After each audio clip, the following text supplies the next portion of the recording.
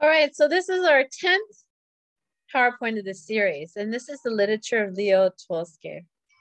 You're going to remember some of the stories he wrote as soon as I tell you who he is. So stay tuned. He was born September 9th, 1828, Yanzia Polyana, Russia. He died November 20th, 1910, Lev Tolstoy, Russia. Spouse, Sophia Tolstomay, 1862 to 1910. Children, Alexei Lovich Tolstoy, Andrei Voshke, Tolstoy, and more. Movies, War and Peace, Anna Karenina.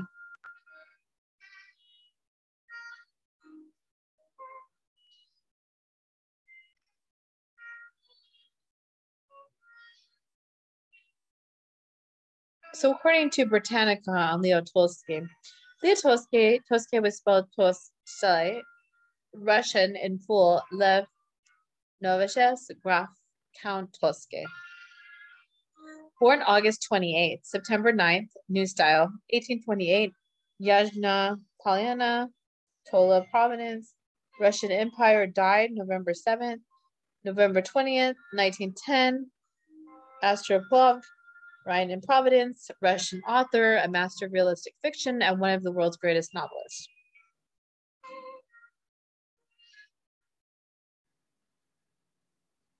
Today, Tolstoy is known for his two longest works, War and Peace, 1865 to 69, and Anna Karenina, 1875 to 77, which are commonly regarded as among the finest novels ever written. Why I mentioned that you probably remember him is War and Peace is a very popular book and also became a movie. War and Peace is particular, seems virtually to define this form in many readers and critics. Among Tolstoy's shorter works, The Death of Ivan Luch, that's also a well-known one, also made into a movie, 1886, is usually classed among the best examples of novella. Especially during the last 3 decades, Tolstoy was achieved world renowned as a moral and religious teacher.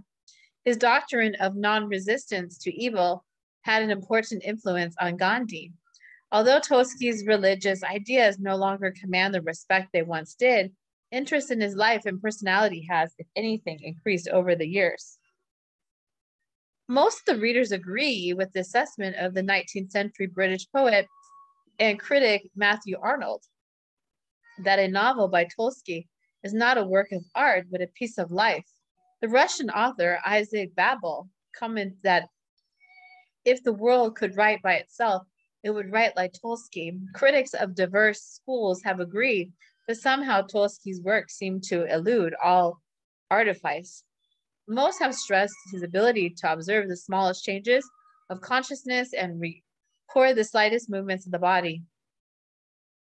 What another novelist would describe as a single act of consciousness, Tolstoy convincingly breaks down into the series of infinitely small steps. According to the English writer Virginia Woolf, who took it for granted Tolstoy was the greatest of all novelists, these observable powers elected a kind of fear in readers who wish to escape the gaze which Tolstoy fixes on them. Those who reported Tolstoy as an old man who reported feelings of great discomfort when he appeared to understand their unspoken thoughts.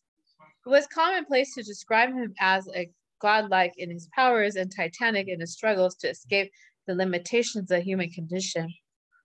Some viewed Tolstoy as embodiment of the nature and pure validity. Others saw him as incarnation of the world's conscious. But for almost all who knew him or read his works, he was just as one of the greatest writers who ever lived, but a living symbol of the search for one's life's meaning. Early years, the scion of prominent aristocrats, Tolstoy was born at the family estate about 130 miles, 210 kilometers south of Moscow, where he was to live the better part of his life and write the most important works. His mother, Mary Noshkova, nee Princess Roskovaya, died before he was 2 years old, and his father, Nikolai Inrich Graf Count Tolstoy, followed her in 1836-7. His grandmother died 11 months later, and his next guardian aunt, Alexandra, in 1841. Tolstoy and his 4 siblings were then transferred to the care of another aunt, Kazan, in Western Russia. Tolstoy remembered a cousin who lived in Yashnab Palina, Tatiana Alexandrovna, Yershan Antoinette, as he called her, as the greatest influence of his childhood. And later, as a young man, Tolstoy wrote some of his most touching letters to her. Despite the consultant present of death, Tolstoy remembered his childhood in idyllic terms. His first published work, Destivo, 1852, Childhood, was a fictional and knowledgistic account of his early years. Educated at home by tutors, Tolstoy enrolled in University of Kazan in 1844 as a student of Oriental languages. His poor record soon forced him to transfer to a less demanding law faculty, where he wrote a comparison of the French political philosopher Montesquieu, the spirit of the laws, and Catherine the Great, Naze, instructions for law code. Interested in literature and ethics, he was drawn by the works of English novelists Laurence Sterne and Charles Dickens, and especially to the writings of the French philosopher Jean-Jacques Rousseau. In place of a cross, he wore a medallion with the portrait of Rousseau, but he spent most of his time trying to be a Kamad el-Fat, socially correct, drinking, gambling, and engaging in debauchery. After leaving the university in 1847 without a degree, Tolstoy returned to Yasha Polyana, where he planned to educate himself, to manage his estate, to prove a lot of his serfs. Despite frequent resolutions to change the ways, he continued to lose life during stays at Tula, Moscow, and St. Petersburg. In 1851, he joined his older brother Nikolai, an army officer, in the Caucasus, and entered the army himself. He took part in campaigns against the native peoples and soon after in the Crimean War, 1853 to 56. In 1847, Tolstoy began keeping a diary, which became his laboratory for experiments in self-analysis and later for his fiction.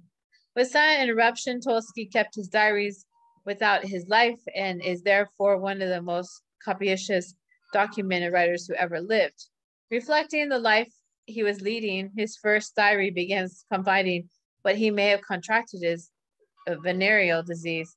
The early diaries report a record of fascination with rule-making, and Tolstoy composed rules for diverse aspects of social and moral behavior. They also record the writer's repeated failure to honor these rules, his attempts to formulate new ones designed to ensure obedience to the old ones, and his frequent acts of self-castigation. Tolstoy later believed that life was too complex and disordered ever to conform to the rules or philosophical systems perhaps derives from these futile attempts at self-regulation. First publication of Leo Tolstoy. Consoling his identity, Tolstoy submitted Childhood for publication in Sovremek, the Contemporary, a prominent journal edited by poet Nikolai Nervask. Nervask was enthusiastic and pseudonymously published work was widely praised. During the next few years, Tolstoy published a number of stories based on his experiences in the Caucasus, including Nabek, 1853, The Raid, and 3 sketches about siege of Stavropol during the Crimean War.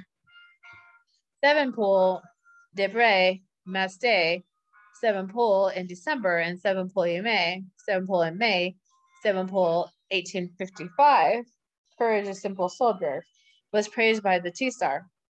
Written in the second person as if we were a tour guide, the stories all demonstrate Tolstoy's keen interest in formal experimentation along lifelong concern with the morality of observing other people's suffering. The second sketch includes a lengthy passage of a soldier's demon consciousness. One of the early uses of this device in the instant before he is killed by a bomb.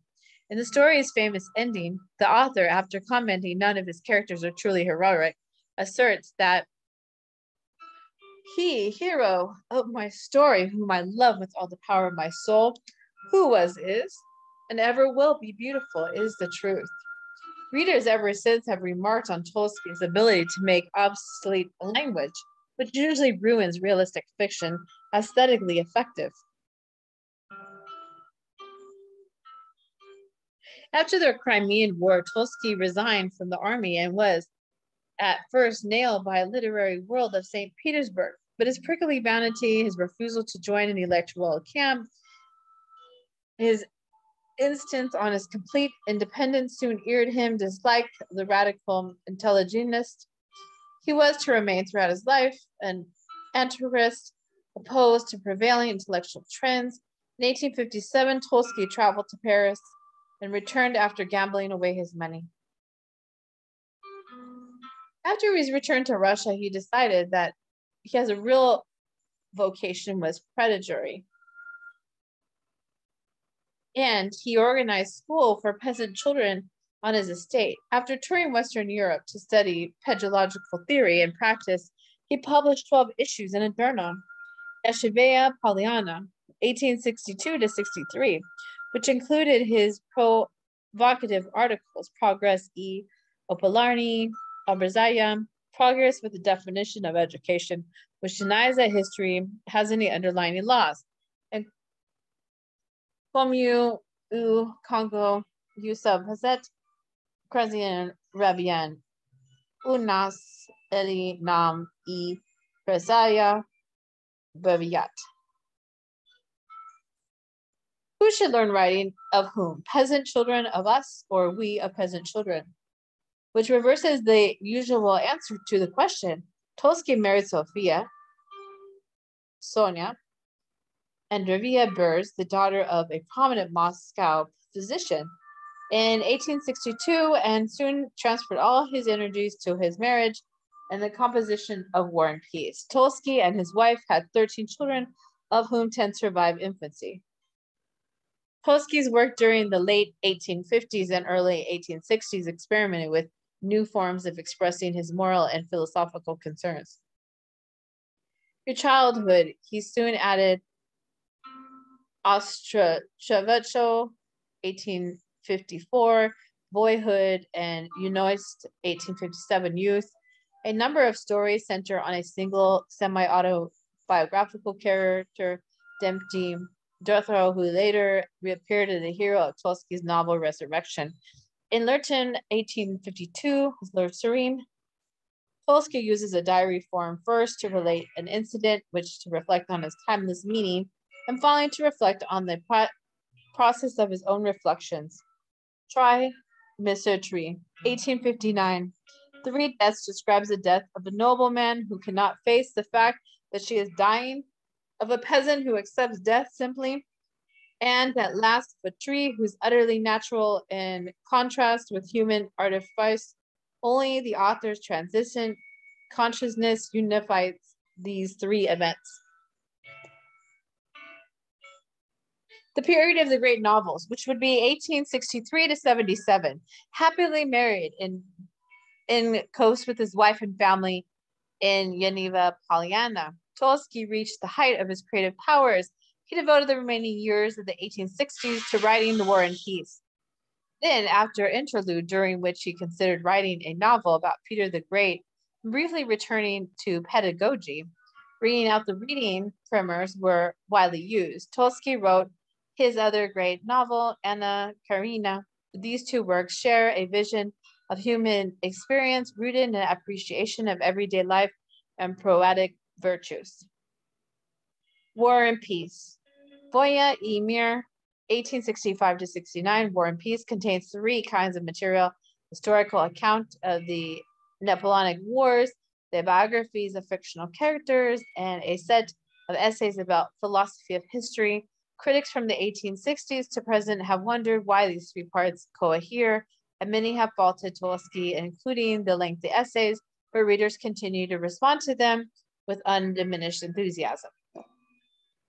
The work's historical portions narrate the campaign of 1805, leading to Napoleon's victory in the Battle of Jaurès, a period of peace, and Napoleon's invasion of Russia in 1812. Contrary to generally accepted views, Tolstoy portrays Napoleon as an ineffective egomaniacal buffoon, Tsar Alexander I as a phrase maker obsessed with how historians will describe him, the Russian general Marie Kozyrezov, previously disparaged as a patient old man who understands the limitations of human will and planning. Particularly noteworthy are the novel's battle scenes, which show combat as sheer chaos. Generals may imagine they can anticipate all contingencies, but the battle is really the result of hundreds of millions of diverse stances decided in the moment of unforeseeable circumstances. In War in his life, no system or model can come close to accounting for the infinite complexity of human behavior. Among the book's fictional characters, the reader's attention is first focused on Prince Andrei Pulaski, a proud man who has come to despise everything fake, shallow, or merely conventional. Recognizing the artifice of the high society, he joins the army to achieve glory, which he regards as truly meaningful. Badly wounded in Auschwitz, he comes to see glory in Napoleon no less petty than the salons of St. Petersburg. As novel progresses, Prince Andrew repeatedly discovers the emptiness of activities in which he has devoted himself. Tolstoy's description of his death in 1812 is usually regarded as one of the most effective scenes of Russian literature. The novel's other hero, bubbling and sincere, is Pierre Bezrash, oscillates between the belief of some philosophical system promising to resolve all questions and revivalism so total as to leave him a apathetic despair. He at last discovers that Tolstoyan truth, that wisdom can be found not in systems, but the ordinary process of daily life, especially his marriage to the novel's most memorable heroine, Natasha. When the book stops, it does not really end, but just breaks off, and Pierre seems to be forgetting his lesson enthusiasm for a new utopian plan. In accord to Tolstoy's idea that prosodic, everyday activities make life good or bad, the book's truly wise characters are not its intellectuals, but a simple deceit soldier. Natasha's brother Nikolay and the generous, specious woman, Andrei's sister Myra. These marriage symbols the novel's central prosthetic values. The essays on War and Peace, which begin the second half of the book, satirize all the attempts to formulate general laws of history and reject the ill-considered assumptions supporting all historical narratives. In Tolstoy's view, history, like the battle, is essentially a product of continuity. It has no direction, it fits no pattern. The cause of historical events are infinitely varied and forever unknowable. In the historical writing, which claims to explain the past, necessarily falsifies it. The shape of historical narratives reflects not the actual course, but events, but essentially literary criteria established by earlier historical narratives. According to Tolstoy's essays, historians also make a number of the closely connected errors. They presume that history is shaped by the plans and ideas of great men, whether generals or political leaders or intellects like themselves, and that his direction is determined at dramatic moments leading to major decisions. In fact, however, history is made by the sum total of infinite number of small decisions taken by ordinary people whose actions are too unremarkable to be documented.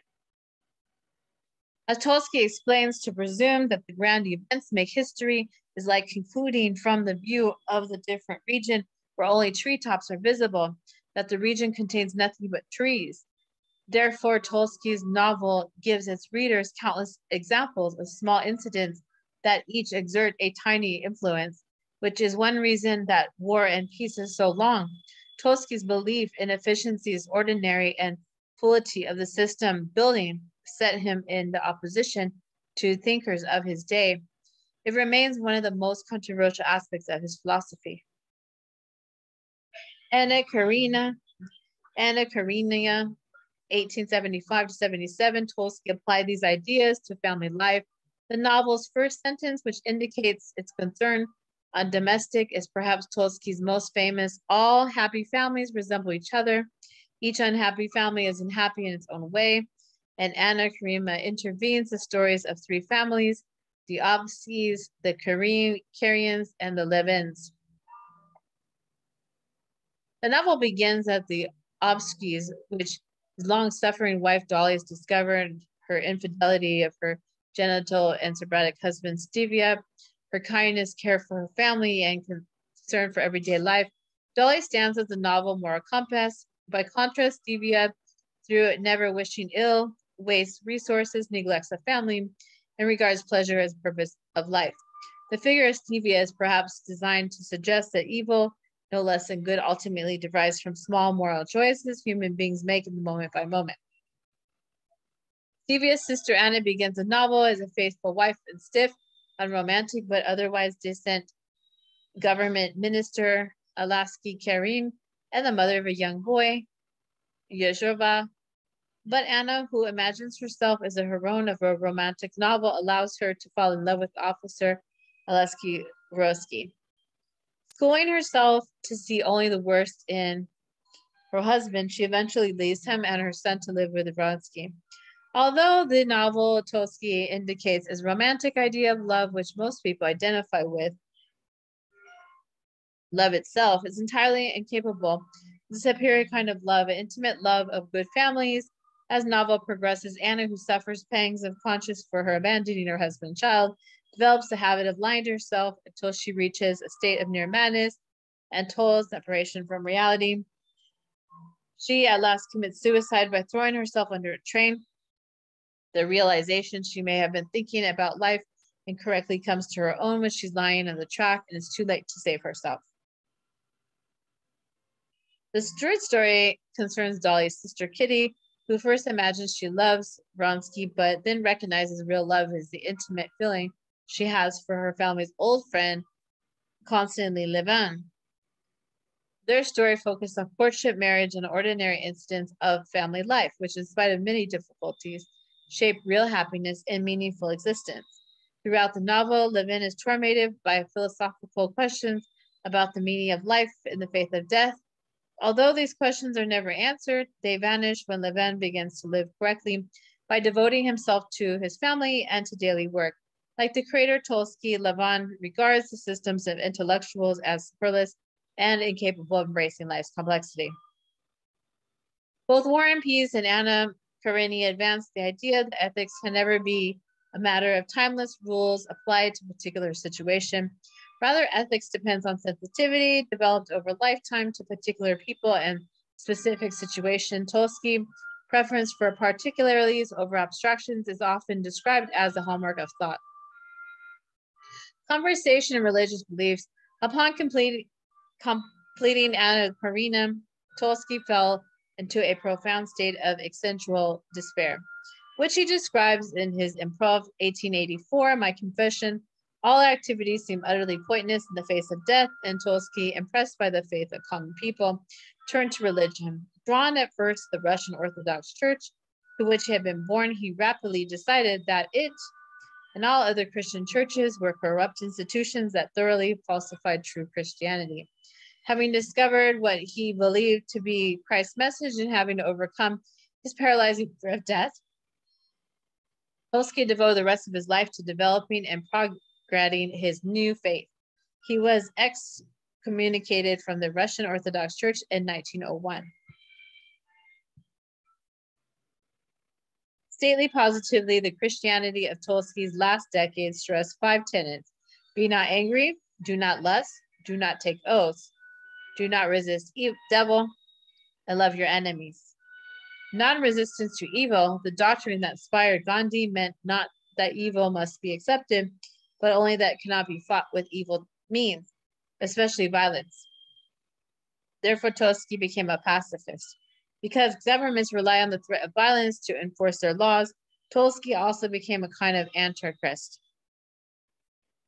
He enjoined his followers not only to refuse military service, but also to abstain from voting or having recourse to the courts.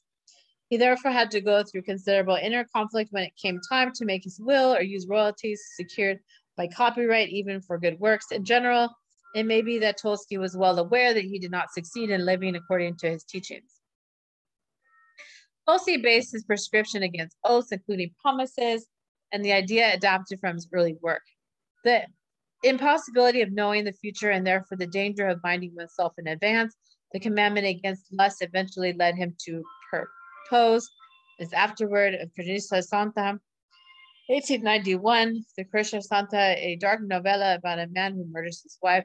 Total abstinence is an ideal. His wife, really concerned about their strained relations, objected. To Phidias' most extreme ideas, Tolstoy compared Christianity to a lamp that's not stationary but is carried along human pranks. It lights up ever new moral realms and relieves ever high ideals as mankind progresses spiritually. Fiction after 1880 of Leo Tolstoy.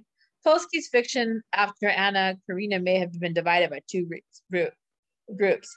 He wrote a number of moral tales for common people, including The Guide Levostan I Bog, written in 1885, Where Love Is, God Is, Chem Louisas, written in 1882, What People I Live By, and How Much Land Does a Man Need, a story about Irish novelist James Joyce, rather extravagantly praised as the greatest story of the literature of the world knows.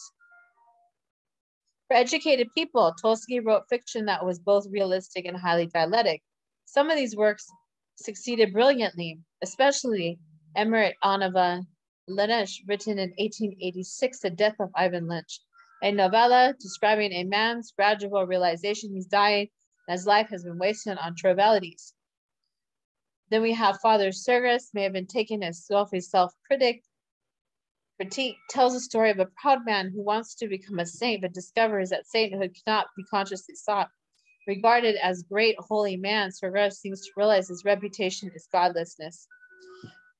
Warned by a dream, he escapes incognito to seek out a simple and decent woman whom he had known as a child. At last, he learns that not he, but she is a saint, and that sainthood cannot be achieved by intimidating a motto, and that true saints are ordinary people unaware of their own prosaic goodness. The story therefore seems to criticize the ideas Tolstoy expounded after his conversation from the perspective of his earlier great novels. There he is. In 1899, Tolstoy published his third novel. This is called Resurrection.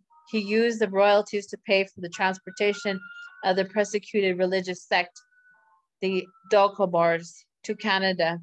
The novel hero, idol, aristocrat Dmitry Novj finds himself on a jury where he recognized the defendant, the prostitute of Diana Molzova, a woman whom he once seduced, thus precipitating her life of crime, and she contained her imprisonment in Serbia.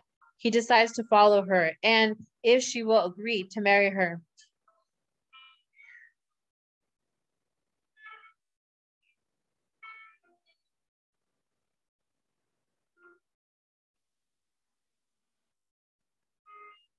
after she is condemned to imprisonment in Siberia, he decides to follow her, and if she will agree to marry her. In the novel's most remarkable exchange, she approaches him for his hypocrisy. Once you got your pleasure from me, and now you want to get your salvation from me, she tells him she refuses to marry him. But in the novel ends, Thomas achieves a spiritual awakening, and when he at last understands Tolkien's truth, especially the fatality of judging others, the novel's most celebrated sections satirize the church and the justice system, but the work is generally regarded as marked inferior to War and Peace and Anna Karenina. Tolstoy's conversation led him to the trees and several essays on art. Sometimes he expressed the more extreme forms of ideas he had always held, such as his dislike for limitation of fashionable schools, but other times he endorsed ideas that were incompatible to his own earlier novels, which he rejected. In the What is Art, he argued that true art requires a sensitive appreciation of a particular expertise, a highly specific feeling that is communicated to a reader, not by proposition, but by infection. In Tolstoy's view, most celebrated works of high art derive from no real experience, but rather from clever imitation of existing art. They are therefore counterfeit works that are not really art at all.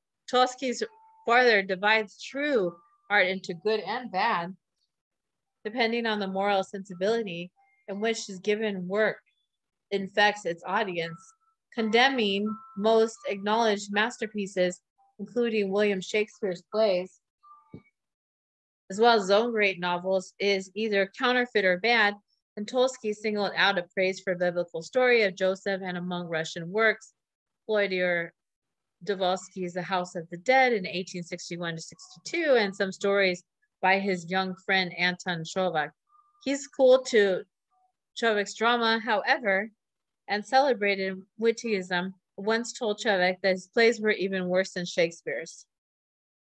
Tolstoy's later work includes a satiric drama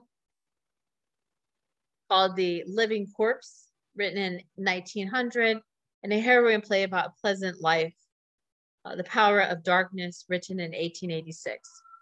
After death, and a number of unpublished works became light, most notably the novella called Hejad Murad in 1904, a brilliant narrative about the Caucasus remnant of Tolstoy's earliest fiction. In the last years, with notable exception of his daughter, Alexandra, whom he made his heir, Tolstoy's family remained aloof from or hostile of his teaching. His wife especially resented the constant presence of disciplines led by the dogmatic V.G. Surtova at Ashna Polyana. Their once happy life turned into one of the most famous bad marriages in literary history. The story of his dogmatism and her penchant for scenes has excited numerous biographies to take one side over the other, and because both kept diaries and indeed exchanged and commented to each other's diaries, their quarrels are almost too well documented. Here is a picture of him with some children. Tormented by domestic situation and the contradiction between life and his principles, in 1910, Tolstoy at last escaped incognito from Paget Polyana, accompanied by Alexandra and his doctor, and despite of the stealth, desire of privacy, the international press was soon able to report on his movements. Within days, he contracted pneumonia and died of heart failure at the railroad station in Astropov. To contrast of the other psychological writers, such as Dostoevsky, who specialized in unconscious processes, Dostoevsky described conscious mental life with unparalleled mastery. His name has become synonymous with appreciation of contingency and of the value of other activity.